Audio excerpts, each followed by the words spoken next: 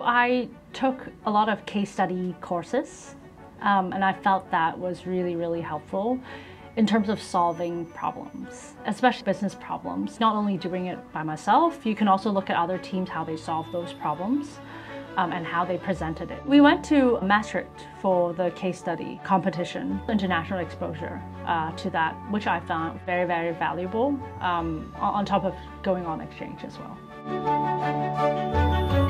I joined the UST $1 million entrepreneurship competition, and we were one of the winners in the Hong Kong round. That was helpful for us to gain kind of recognition in the startup space, as well as helping us to build up that credibility for future.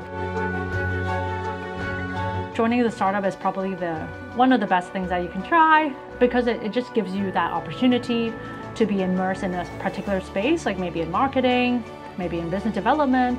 Alternatively, if you're very confident, I think just go for it.